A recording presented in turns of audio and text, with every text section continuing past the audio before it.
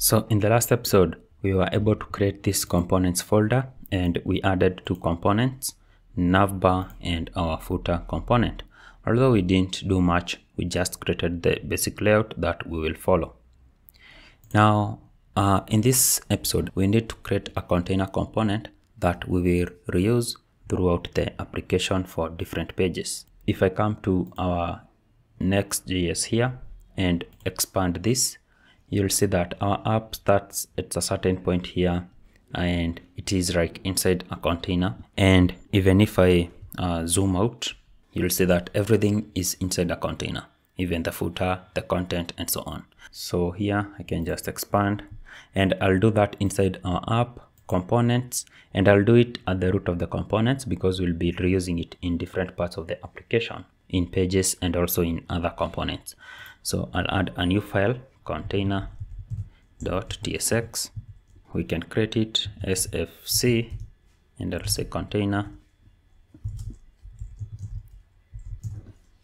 We'll return a div, and this div will be accepting children. Okay, so here I'll say children,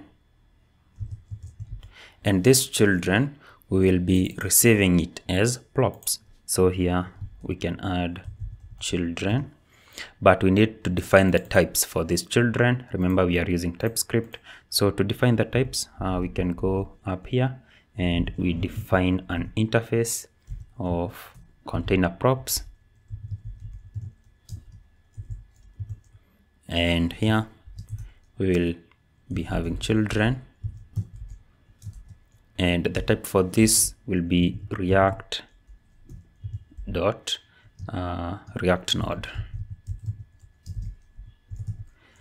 And then we can make use of this container props. I can just copy it and we'll make use of it here. I use a full colon and I'll say that this is a React.functional component fc, and then we use these angle brackets and we pass our container props right there, and you see now that error has disappeared.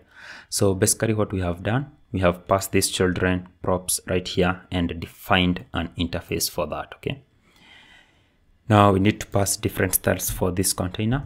Therefore I'll be making use of a class name. So here I'll say class name, and I can just enter here so that you see what I'm typing clearly, and we'll have a max hyphen width of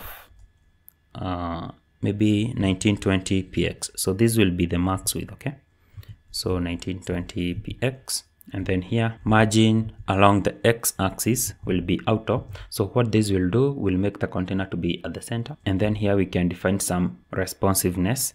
I'll say XL. This is extra large screen. We'll have a padding along the x-axis of 20, and then we'll do MD and we reduce this. So px for this one will be just 2. This will be equivalent to 8px. So this is padding along the x-axis. Now here I'll just add a default px. So this is for the smaller screens and so on, -4, and I'll save. So this is our container and we can make use of it in different parts of the application. Now let's create our navbar component in the next episode.